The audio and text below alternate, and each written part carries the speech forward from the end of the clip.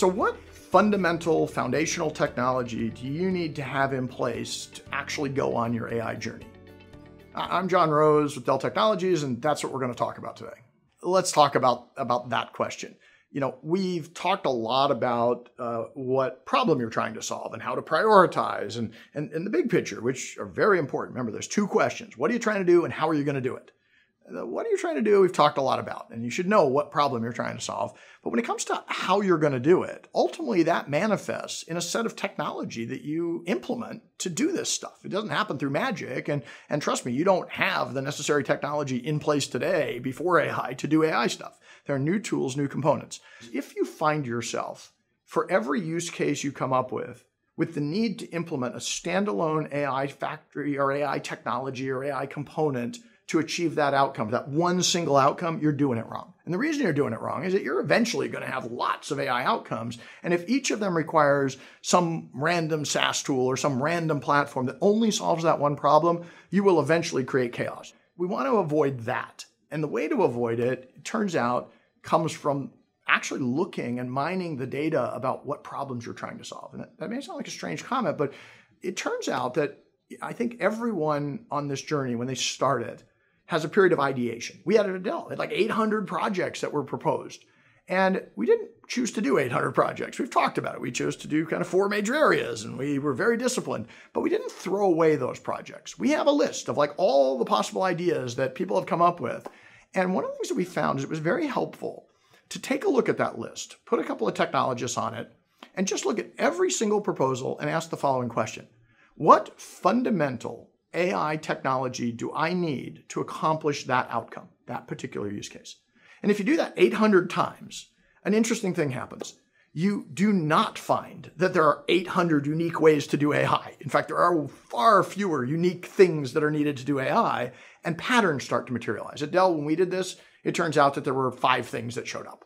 If you took your 800 use cases and asked and answered that question, what foundational AI technology could allow me to deliver that? You will find that it is not 800. It is probably 5 or 6 or 3. And my recommendation, and a lot of people kind of throw away the 800 random ideas as they pick prioritization, is don't throw them away. It's good to know the art of the possible, and it's good to make sure that as you start to see this pattern, it tells you what you need to put in place for the long term. Because if you can solve for 800 things with like 5 components, you can probably solve for 1,000 things or the next things. And you're building more of a foundational architecture that is not an opinion. It's based on actually being able to solve theoretically lots of problems. You may choose to only solve some of them, but at least the data has told you which problems are worth solving and which technologies are foundational to it. Well, everybody who's kind of got things into production has found that there are 2 kind of foundational Swiss Army knife tools that almost everybody ends up needing. And this is important because if you haven't done all this analysis and you even don't want to do it, you can take away from this that if you have the following problems I'm going to talk about, you probably will need a standardized RAG-based chatbot and a coding assistant, and you could probably put that in production right now without working anything else out, and you'd probably be in a very safe position. Now, the reason these are important is, and why they become so standardized, is that the first big opportunity with generative AI was to take your proprietary data and emit it as a generative experience, a chatbot, an assistant, doing summarization, all kinds of tools. And all that was this ability to convert data that existed somewhere into this generative experience. And it turns out that the tool that does that is a system that expresses itself as a chatbot interface or some kind of generative interface on the front end, and at the back end uses something called retrieval augmented generation, which is a technique that came out about 1.5 years ago that essentially allows you to vectorize your proprietary data so that an AI model can understand it and combine it and actually express it using a large language model, even though the large language model itself doesn't have your proprietary data inside of it. It's this combination of your proprietary data plus the large language model working together to express itself as a chatbot.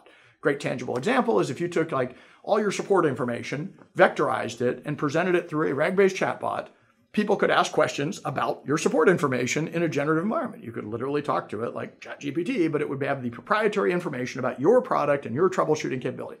That is a very repeatable pattern. People use it in sales experiences. I don't want my salespeople to go through 1,000 different documents. Take all your documents, vectorize them, put them in underneath a RAG-based chatbot, and just talk to the chatbot, and suddenly they can navigate all the content in a generative experience. It just works. That one is kind of the Swiss Army knife. In fact, when we looked at our 800 projects, more than half of them just needed that one tool. They didn't need anything else. They just needed one tool that was a RAG-based chatbot, and we could accomplish that outcome. The second tool that's emerged, though, is coding assistants. And it's not for everybody. If you don't write software, you don't need a coding assistant.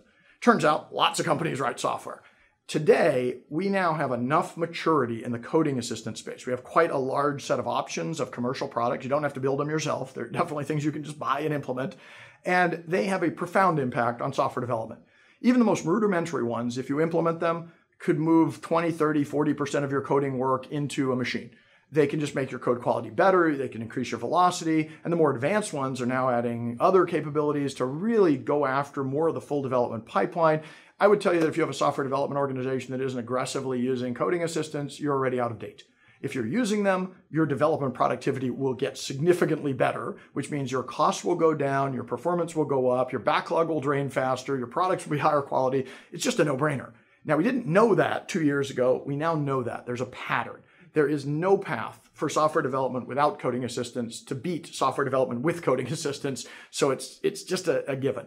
Now, the nice thing about those two, and the reason why I say they've kind of become table stakes, is not only that they're obviously needed. As you do the analysis, you find the requirement for them, but they're also incredibly easy to implement now. As I mentioned before, both of them are now commercially available products. You don't have to build them yourself. You can buy them from a number of companies. In fact, Dell just recently made some announcements about packaging some of the RAG-based chatbot architectures into appliances that you can just consume as a product. The coding assistants we've worked with, many of them, just run on your infrastructure. You deploy GPU servers and a vector database, and you buy a software package and you deploy it. In fact, when we deployed our coding assistant, it took us longer to select it than to implement it. It's not that hard. And so anyway, punchline behind this discussion is two things. First, you will have to answer the question of how do you want to do all of the AI stuff you decide to do? And one of the conditions of that is to know what foundational technology you need to put in place. The best way to do that is not to guess, but to look for patterns, to look at all of the potential use cases, ask that question and answer it. What technology fundamentally do I need to do this task? And you will find inevitably that if you have 800 ideas, there are only a half a dozen actual technologies you need, and that will inform the roadmap of what you have to put in place to build your AI platform, to enable your AI factory. There will be variability, just like there is with Dell versus other companies on the longer list. But now after a year to 2 years of doing this, we've found that at the front of the list, there are two that have emerged as almost table stakes and are actually quite obvious now. And both of them not only can be consumed as a product, but they can be run on-prem. They have very good economics. There's a lot of learnings around them, and there is an absolute demonstrated value for them. And it's likely for the duration of this AI cycle we're in, those are going to be foundational building blocks of every enterprise. So hopefully I'll help you kind of get started on answering the second question, which is, how do you actually do this? And it turns out the data will lead you to the answer. And it's not as hard as you have 800 projects, you need 800 products. If you do it right, you could have an infinite number of projects, and you could do it on a very constrained set of foundational technologies, which means you have a platform, which is actually the desired outcome.